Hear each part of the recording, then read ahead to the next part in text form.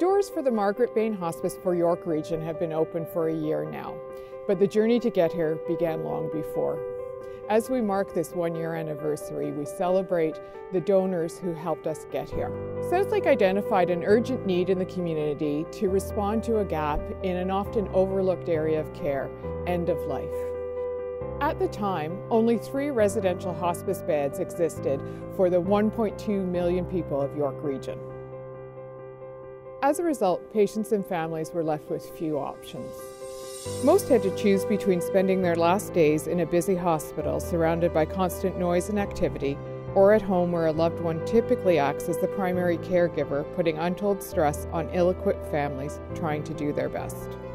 Southlake stepped up. We were passionate about meeting this need in our community, building a 10-bed residential hospice, a home away from home for people when they need it most.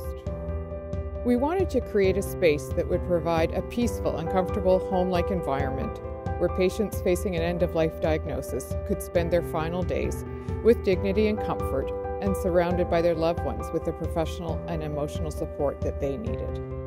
We launched the Love Lives Here campaign to make this a reality, and our community has rallied behind us every step of the way. Today, more than 150 patients and their families have received end-of-life care at the Margaret Bahen Hospice.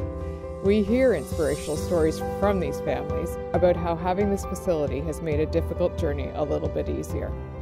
Because this residence is here, families can spend quality time with their loved one and they don't have to worry about end-of-life care. All of this is made possible thanks to the generosity of donors like you. We are proud to be part of a community who shares our vision, and we're honored to have you as a partner in care at Southlake.